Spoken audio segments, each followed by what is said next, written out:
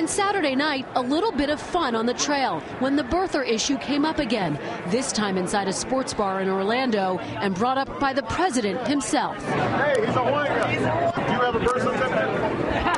Yes, sir. And the levity continued today when the president stopped by a Florida pizza shop and the owner gave him an unexpected lift. Look at that. So excited. Back on the campaign trail this week in the big battleground states. One more point. Former President Bill Clinton will be stumping for President Obama right here in Florida. Lester. Kristen, I have to ask you about that impromptu hug there in the pizza parlor. That was first seen as a still photo, and there's been a lot of buzz online, people expressing a little surprise someone could get that physical with the president. What's the backstory here? Well, Lester, officials with the Secret Service won't go into a whole lot of detail, except to say that people touch the president all the time, and in this case, there was really no perceived threat.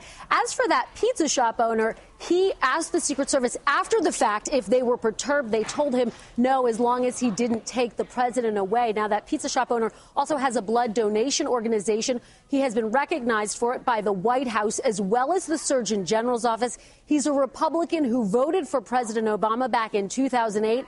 And he plans to do so again this year. Lester. All right, Kristen Welker, thank you. On the trail in Florida.